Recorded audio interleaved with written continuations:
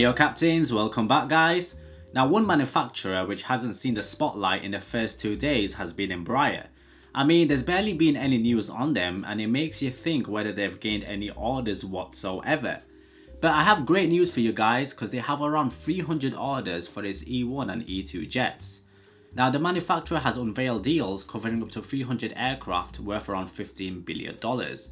And today Embraer has gained a letter of intent from Azul for 21 E1 jets, Republic Airways Holdings for 100 E175s with an additional 100 purchase rights, and Watania Airways for 10 E195s with 10 purchase rights. But hold on, it gets even better. In addition to this, existing operators of the planes have also agreed to add more aircraft to their order books. Airlines like Helvetic Airways will take 12 E190s with additional 12 purchase rights.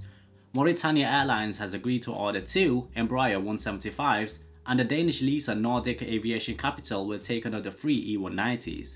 So we can really see that they've been working hard behind the scenes to get these orders, when most people thought that they would be overshadowed by Airbus and Bombardier, so this is great news for them. Thank you so much for watching my fellow captains. As always, share your thoughts and